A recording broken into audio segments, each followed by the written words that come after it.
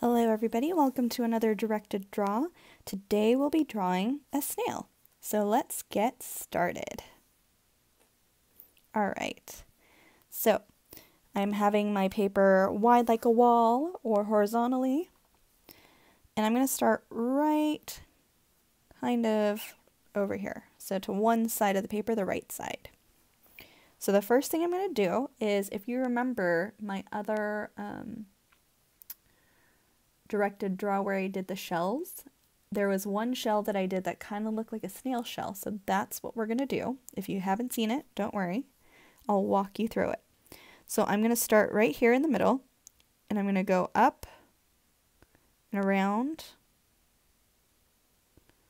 like this, and as I go I'm going wider, and then I'm going to close it. So mine is a little bit too much off to the side. I went the wrong direction. So if you wanted to do the other direction, you would start here and go this way.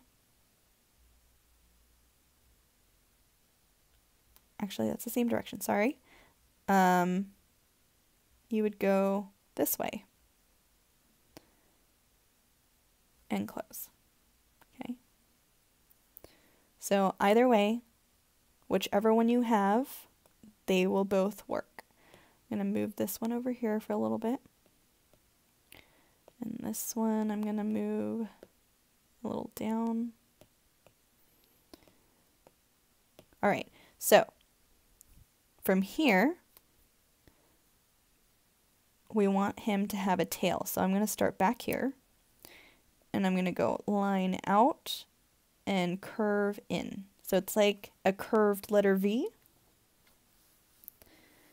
And then from here, what you do is you're going to curve up like this.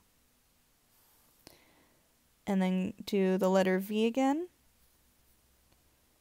And then curve back down and into the shell. Okay, so you have your snail. If you want, you can add some eyes at the end of it, which are just dots. If you ever looked at a snail up close, the eyes kind of look like that. They're like circles. And then they just have a tiny little dot in the center. And then they have all these little bumps on them.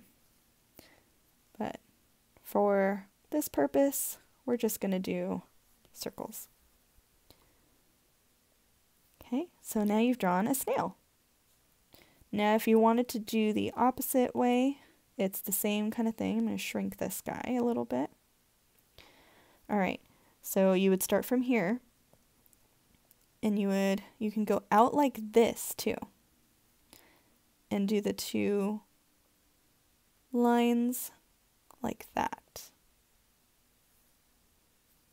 So I'll show you that again. So it's a curve line out, like an S curve almost. And then you do the letter V, and you curve back. I know it's kind of like a weird little shape. And then you can put your eyes at the end of it. So, again, you could do an S curve, do like a U,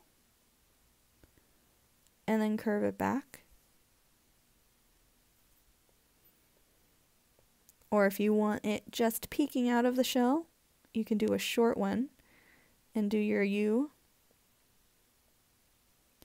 or V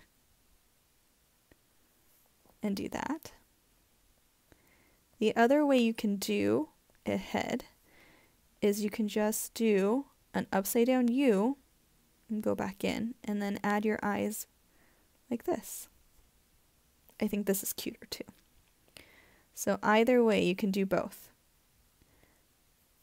Okay, so that is how you draw a snail. I hope you guys enjoyed this. Have a wonderful day, stay safe, wash your hands, and I'll see you next time. Bye!